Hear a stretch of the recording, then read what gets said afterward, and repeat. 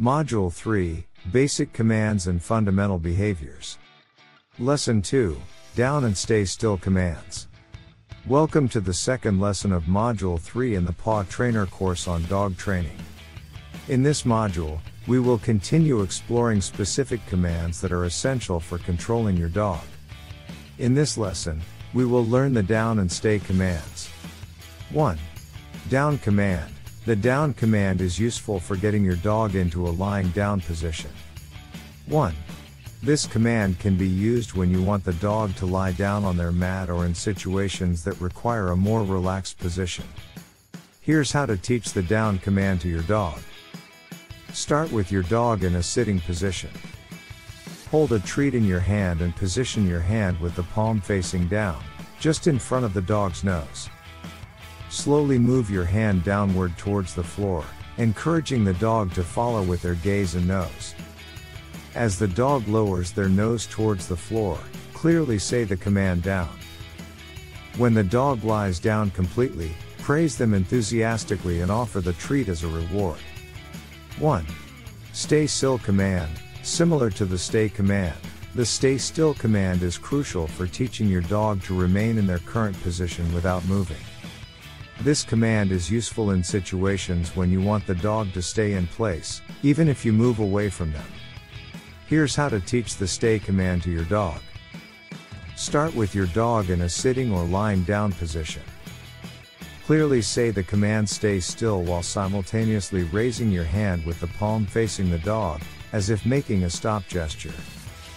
Take a step backward or sideways, creating a short distance between you and the dog. Maintain eye contact with the dog, and if they stay in the position without moving, wait for a few seconds, praise them, and offer a reward.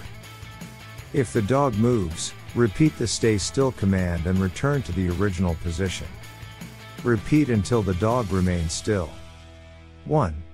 Practice and reinforcement. As with all commands, practice is essential to reinforce the desired behavior.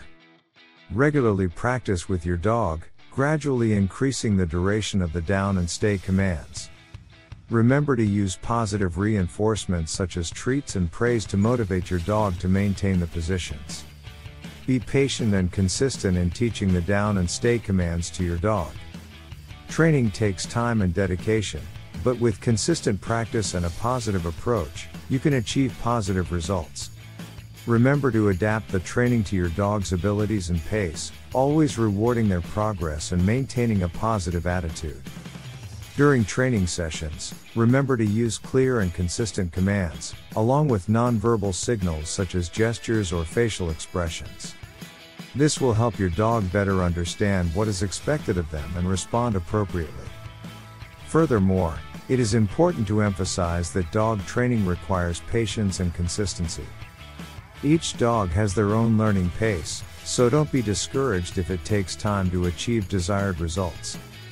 Keep practicing regularly, both in dedicated training sessions and by integrating the teachings into your dog's daily life. In the next lesson, we will explore additional commands and useful techniques for dog training. Remember to apply what you've learned consistently and enjoy the training journey with your faithful companion. Good luck and continue to build a strong bond with your dog through positive training.